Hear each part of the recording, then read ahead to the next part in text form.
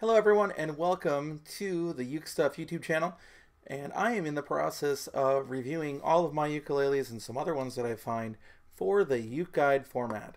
And if you go to ukeguide.info or you go to ukestuff.info, you can find a list of uke guides of instruments that I've reviewed.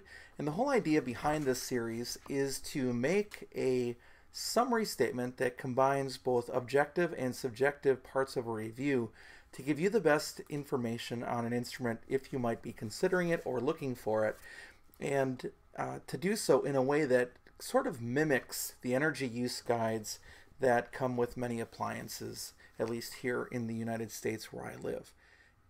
So my instrument today that I'm going to be looking at is my Maccaferri Islander, which I have talked about and shown before.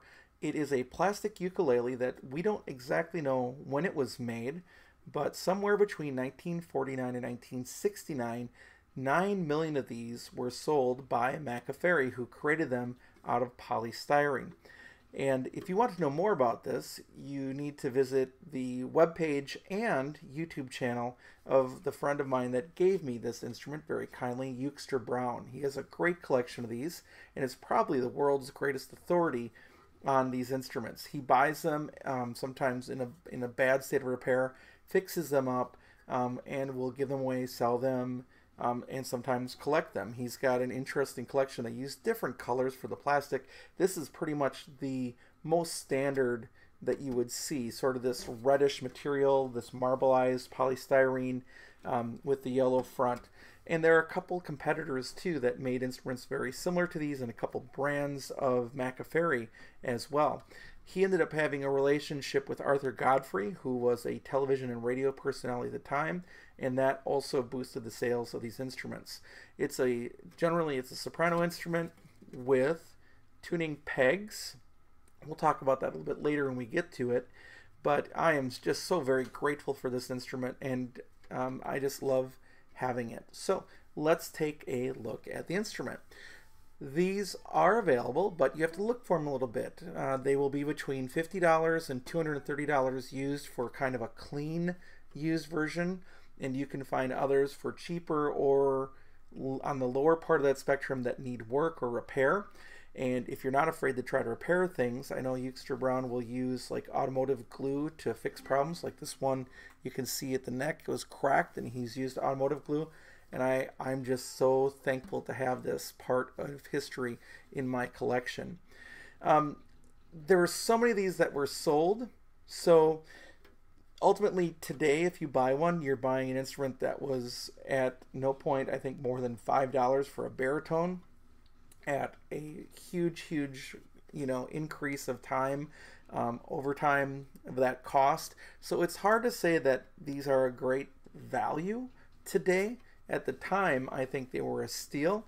If I would ever have a time machine, I think I'd go back and buy hundreds of these and travel to the future and sell them now today, I think. So there's so many that were sold.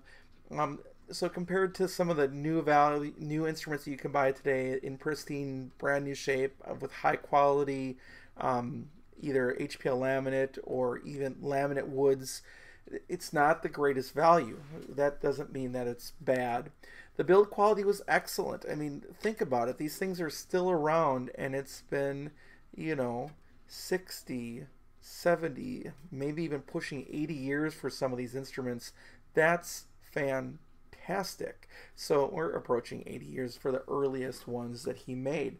So the build was excellent. The design was perfect. I mean, really, for a plastic ukulele, and just they're fantastic. So for the build quality, really excellent.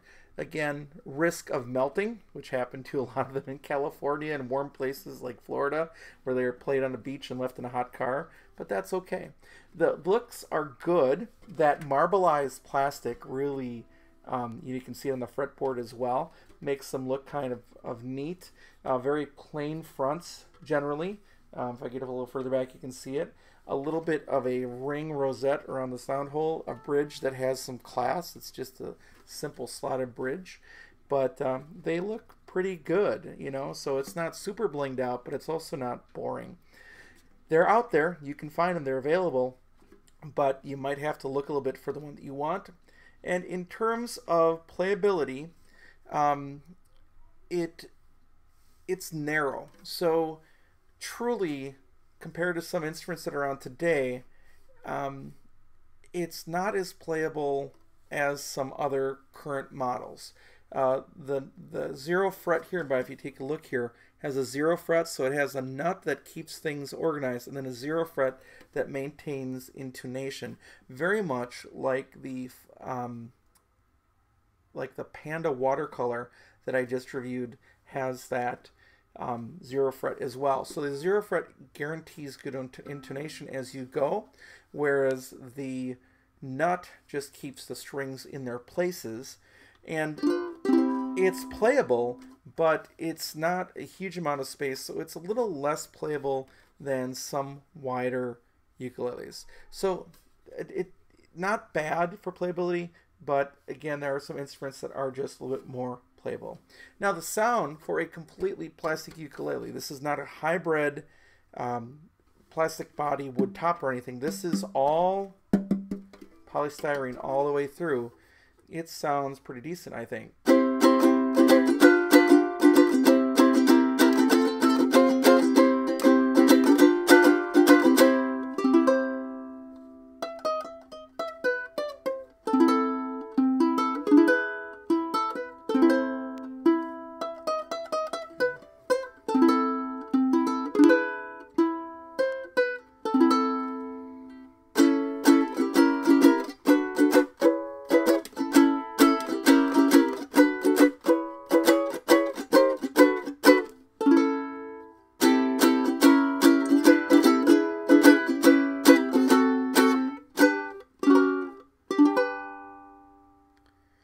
So it sounds pretty darn good for a plastic ukulele. Is this a solid wood, koaloa, kamaka, kanalea? No, it's not. This is a 1940s to 1960s plastic ukulele, and I think they sounded pretty great. They were loud and punchy.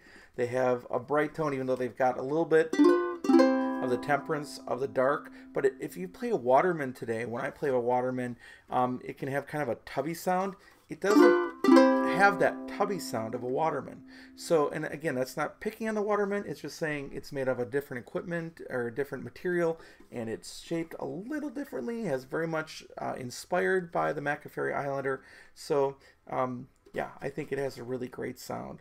So you're looking at a soprano ukulele, 13.75 inches from the 0 fret to the molded saddle that sits on the bridge. There are only 12 frets and no side position markers. The body style is a double bout, normal shape, made out of styrene plastic, back and sides, soundboard, nut, saddle, bridge, all that is made out of polystyrene. It does not have a radius fretboard. It is flat. The nut and saddle, the nut is separate, and there's a 0 fret, and the saddle are just, again, made out of that same polystyrene plastic, and it's a non-compensated saddle. The finish is plastic, so I don't know if gloss would describe it best, because it's not a shiny gloss. It almost, with time, looks a little bit more of like a satin finish, although I'm sure I could get some rubbing compound and make it super shiny. Its overall length is 21 inches and it only weighs 10.4 ounces. So it's under a pound, very, very, very light. The tuner type, and this is where Maccaferri was a genius. He understood that there were certain things that didn't work well for the instrument, such as the frets not being plastic. He thought, you know what, I need something so the frets are metal, as are the friction tuners. So if you take a look there, you got to get far enough away that you can see it. The actual important bits of the friction tuners are made of metal. The action at the first fret is 0.5 millimeters. So if they could figure that out in 1949, why can't some manufacturers today figure out that that's what the first fret should be set at in terms of action? And then the action at the 12th fret is 2.75 millimeters, a touch higher than I'd like, But you know what? It works just fine the way it is. The 0 fret width is 33.27 millimeters. That's what I'm talking about. It's really a constrained distance up there. However, space between the strings is 8.86 millimeters for 30.85 G to A. So again, really narrow up here, but it doesn't really impact the spacing so much from other sopranos. And the neck is kind of a C shape, which I think a lot of the Chinese manufacturers have molded theirs after. Even something like a Martin has a similar shape, so it's all kind of a C shape. Not overly flat, maybe a little flatter than usual, but at the 3rd fret it's 21.81 millimeters at that. Now the last thing I wanted to say before I finish this review and talking about this ukulele, which I think is fantastic, is also just take a look. Now this is the Martin S1. This is a more modern Martin S1, but it is, I think, what inspired Maccaferri as well. So you cannot look at the Maccaferri crown and not see the Martin crown. You can't look at the instrument and not see that there were parts of it that were molded off of Martin's original style. But that's okay. It doesn't mean that if you copy a similar shape that you can't also make a great ukulele. And think about the millions of people that started playing ukulele and fell in love with making music on their own because of this instrument. So let's talk about this instrument in terms of a uke guide score. And I give a score between 0 and 5 ukuleles. I think that if you can get a hold of one of these today and it's in good playing shape, I think this one is a solid 4. It's not perfect. It's certainly subject not to the for example, like an outdoor ukulele is much more weatherproof and condition proof. And this action, or if you could go back in time and say, hey Maccaferri, could you make this nut a little bit wider here so that it was a little more playable, that would be very, very nice. But again, really, it's an amazing piece of history that's still playable, and I just love having this on my collection. So if you see one of these for sale somewhere inexpensively, even if it needs some repairs, definitely consider getting one because they're a lot of fun. And again, thanks to my friend Ukester Brown for letting me have this one, and I will cherish it all of my days, and I mean that. So thanks for watching, and we will catch you next time.